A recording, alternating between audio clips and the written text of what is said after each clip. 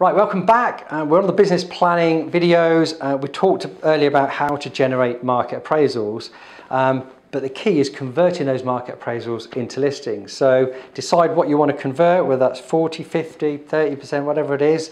But the key is converting them. So we've generated them.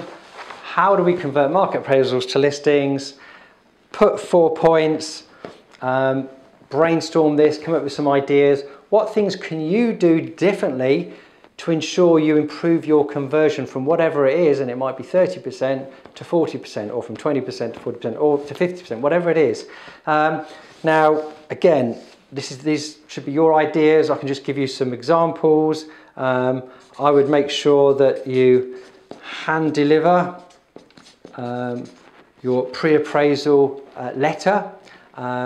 Not only because it's good to hand deliver the letter, but it's also good to introduce yourself to the owner, knock on their door and say, hi, I just want to introduce myself. My name's Sean, I'm coming to see you on Thursday, or I spoke to you on the phone.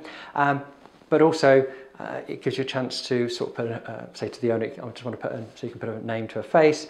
But also it gives me an opportunity to have a look at your house from the outside so I can do my research and come prepared. So hand deliver, or you could just send a video bio about yourself and your company. You could send that by email or by text, but do something to stand out from the rest of them before you get there. Maybe include a bio, printed bio about you, or your meet the team in your office, or some testimonials. Secondly, what else can you do? Obviously you've got to have a great presentation.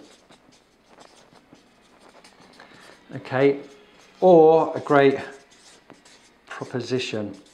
So, and you might need training, you might want to go out with colleagues, but you've got to have an irresistible proposition, so they're going to want to use you as opposed to another agent. So what else can you do? So other things that you can do is have some reviews of clients that have used you before, or maybe some case studies. So, and examples of properties that have been for sale with another agent and you sold it, an example of property you sold above the asking price. So make sure you've got some examples of success and why they should use you to sell their property. There's some ideas, I'm sure there's plenty others, but at least that's something to get you started. Hope that helps.